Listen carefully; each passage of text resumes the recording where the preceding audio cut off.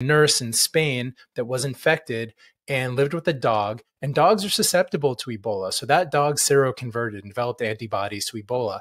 And even though it was unclear or uncertain if that dog presented a risk of transmission of Ebola to anyone else, the Spanish authorities decided it was prudent to euthanize that dog. Now, very emotional story, right? This is a pet dog, and a person who cares very deeply about that, and the public rallies behind it.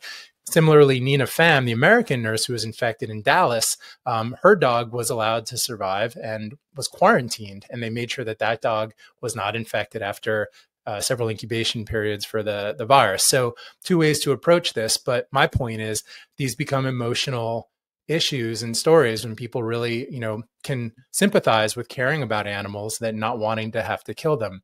With livestock, unfortunately, when we deal with large populations of animals, there simply is a risk of transmission at a larger